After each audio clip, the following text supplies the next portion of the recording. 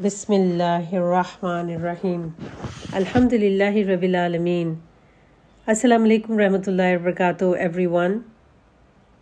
May Allah bless everyone and guide everyone always. Ameen. In these short clips, we are seeing the love, the honor, the respect, the awe that Rasul Kareem sallallahu alaihi wasallam had for Allah subhanahu wa ta'ala, for our majestic Lord, for our Rabb. And in the seerah of Rasul Kareem sallallahu alaihi wasallam, we see at the time of the Battle of Auhad, which was the 3rd Hijri of the Islamic calendar, when the Muslims had a setback because the archers came down the mount thinking that victory was in hand and thinking of collecting the booty.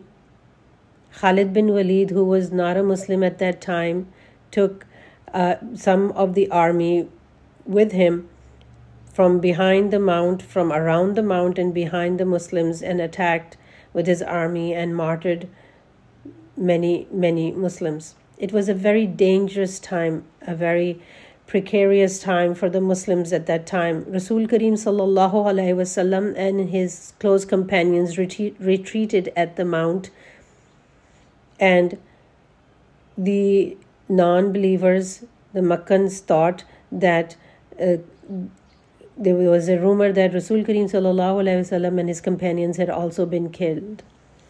And so they were jubilant and they rejoiced. They made a lot of noise and shouted and celebrated.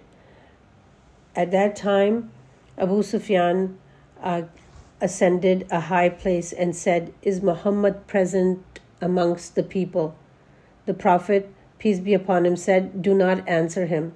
Abu Sufyan then said, "Is the son of Abu Quhafa present among the people?" The Prophet, peace be upon him, said, "Do not answer him."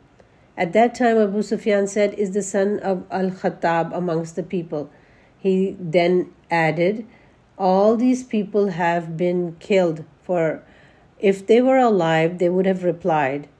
On that, Umar Raziyallahu Ta'ala Anhu could not help saying, "You're a liar, O enemy of Allah. Allah has kept what will make you unhappy.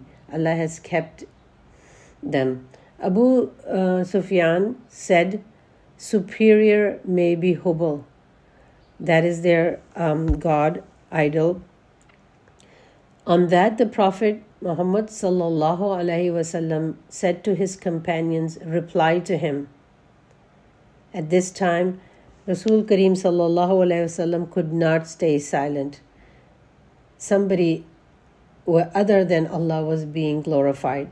The companions said, "What should we say?" Prophet, peace be upon him, said, "Say, Allah is more elevated. Allah is more majestic."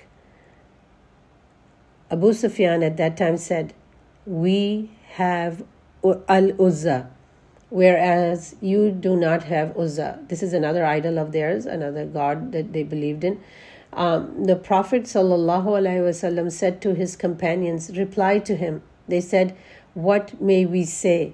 The Prophet, peace be upon him, said, "Say, Allah is our helper, and you have no helper."